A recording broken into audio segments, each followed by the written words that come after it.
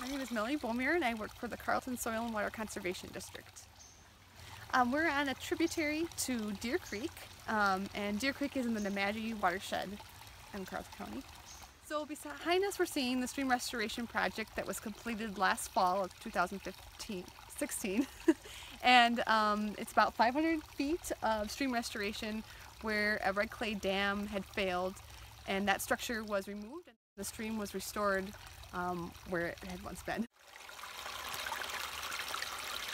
So the structure in the stream is basically two logs set on top of each other and then it's anchored with rock, with large rocks. And the way they're set in the stream, the design is to let the water dissipate energy as it goes from the higher elevation to the lower elevation. And so it's causing the water to go in sort of a sinuous zigzag pattern, and each time it makes a turn it reduces the energy, which in turn will reduce erosion over time.